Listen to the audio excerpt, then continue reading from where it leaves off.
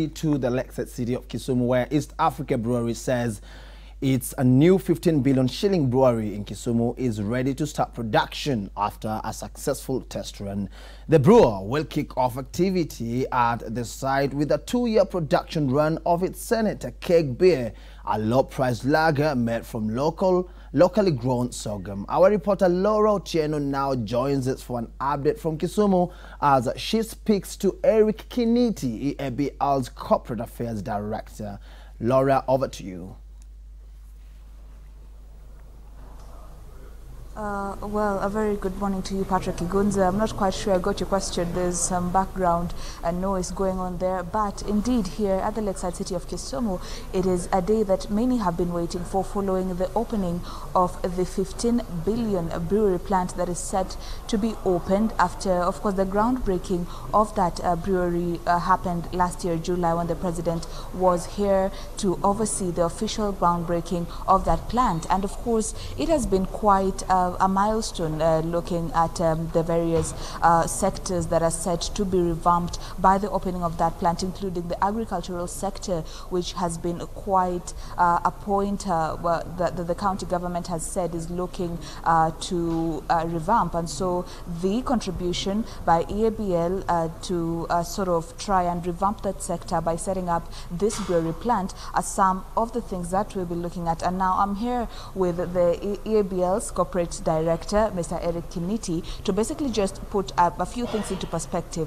Now, we understand that yesterday was your first testing of the brew. So what has that been like? How do you feel the journey is like, and having tested the beer?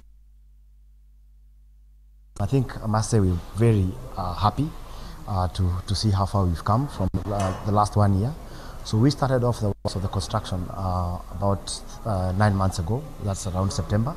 And we've been very happy with the progress we've made so far. So we are on course to open the brewery later this year. And yesterday what we were doing was to test the initial brew in terms of the quality and comparing it with the same brand that we have coming out of Nairobi. And we're happy that the initial tests are very good. And we're happy that we're going to give Kenyans in Western Kenya a very good alcoholic beverage. Yes. Do you have a definite date for when the plant is going to begin commercial operations? We don't have a definite date, but I would say it's in the next couple of weeks. Yes. Okay, well, you had mentioned that the lake is a very fundamental resource in this, considering water is quite an important ingredient in beer production, and sorghum as well, which you said the intake was supposed to go up from 20,000 to 40,000 tons. Yes. I mean, how many local farmers have you contracted, or what is your plan for getting the raw material for the brewery? So we've contracted about 15,000 farmers so far. The initial output with the first season, which was tremendous, was 5,000 metric tons. They are currently harvesting now. We're actually receiving some of the product now in the brewery. And we're very happy with the quality that we're getting. We are very happy with the commitment the farmers have given us. They have actually exceeded the expectations that we had of the output we'd expect within the first season.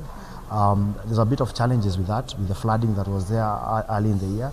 So a lot of farmers also suffered quite huge losses, and also the birds menace. But we're happy that we expected them to give us less, but actually we got more than we would have anticipated. So we are very happy with that progress. We are gearing up to go for the next season, which should start around September. And most farmers, because we have also interacted with them throughout the week, they are very happy with getting into sorghum, and they're looking forward to the next season. Yeah. Well, you have mentioned flooding, and that brings the critical question of climate change having come up. I mean, is there a long-term plan that you have to make sure that you're cautioning farmers from this, dare I say, natural calamities, in ensuring that the raw material is always produced to the factory? Yes. So there are a lot of work we are doing to ensure that we are coming up with varieties that can survive some of these challenges. So especially with the birds menace, one of the varieties we are trying to work with is one that is not palatable to birds, so which we feel will be good for us, because the farmers will not have to spend a lot of time trying to keep away the birds. In terms of flooding, again, it's a tough one to deal with because you don't know how that will happen. But again, the rainy season we saw this year was unprecedented, but we don't expect the next season to be that way. So we expect the farmers will have a better season coming in the next season. Yeah.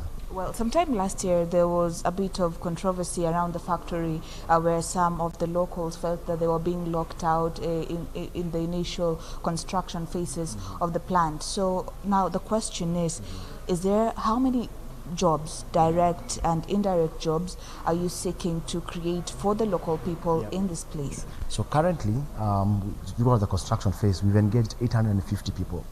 Out of those 850 people, 90% of them are locals, and local being from the western region. So we've focused primarily within Kisumu, but also with the surrounding counties. So we've done a bit of a good balance across the western region.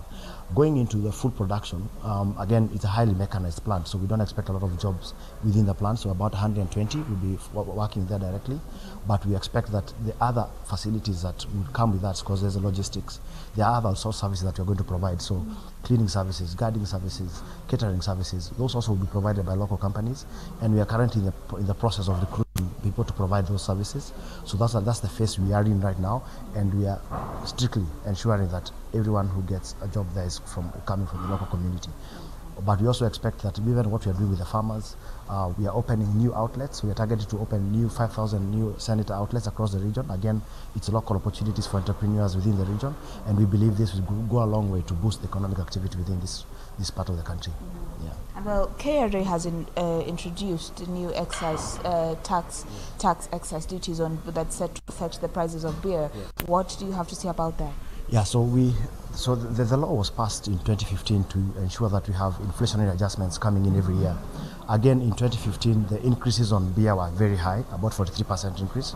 So we are happy that the last 2 years they have held off making any more increases. And we believe that with the inflation adjustment they're doing now, we don't expect much impact on the product, or don't expect the consumers to share away, even with the slight price increases that might come with it. But we are happy that government is now creating a stable tax environment, because without that, then it becomes even hard for us to make investment decisions. Because once you don't predict what's going to happen in the next 4 or 5 years, then it becomes very difficult for us to invest. But with that certainty now, we're able to make the investment we're making now with the Kisumu brewery, because we know what we'd expect going forward. Well, thank you very much, Mr. Eric, for joining us on Citizen Netra. And Patrick, that is in a nutshell what is going down here. We expect, of course, a comprehensive media briefing, and of course we will be looking to see what the 15 billion plant will be doing here in Kisumu County and its general benefit to the greater western region of Kenya. Igunza.